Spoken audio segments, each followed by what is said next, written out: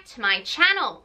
We have finally found out the cast for the Moana live-action remake. The role of Moana will be played by 17-year-old Catherine Laga from Sydney, Australia. In a statement she said, "I'm really excited to embrace this character because Moana is one of my favourites." Catherine also said that her grandparents are from Samoa and that she is honoured to have an opportunity to celebrate Samoa and all Pacific Island peoples and to represent young girls who look like her.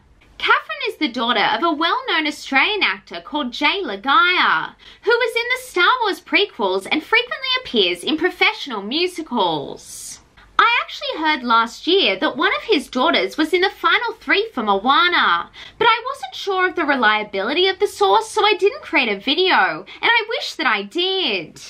Other new cast members include Chief Tui as Moana's father Chief Tui, Frankie Adams as Moana's mother Sina, and Rena Owen as Gramma Tala.